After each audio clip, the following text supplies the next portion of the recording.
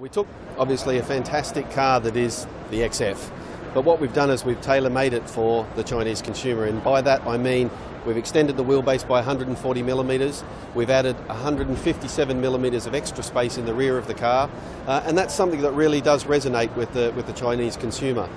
In addition to that, we've actually put some features in the car that are unique to China. So there's an exit detection and a few other things that we've included, really to make that car just a very special place for the Chinese consumer. The Evoque's just been just a storm. 520,000 sales in 5 years. That's a record for all of us.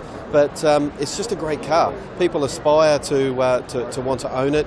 And with the 16 model year, we've been able to do some quite subtle changes to the car and just make it a little bit fresher. We've added some features to the car, and also we've taken a little bit of pricing action to reduce and realign the pricing. And I think the combination of a fresh new look, some extra features at a discount in terms of its price is going to really make its mark for the rest of the year. Chery Jaguar Land Rover has been established for now a little bit over 3 years, and we've been operational for about 1.5 years, and in that time this is the XFL that we're just launching is the third car.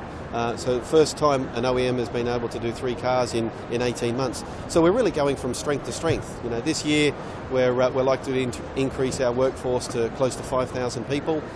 We've got products like the 16 model year Evoque that we've just launched. So we're moving into a very much more of an operation in terms of a company, launching new cars, refreshing vehicles along the way. So it's quite an exciting time for us.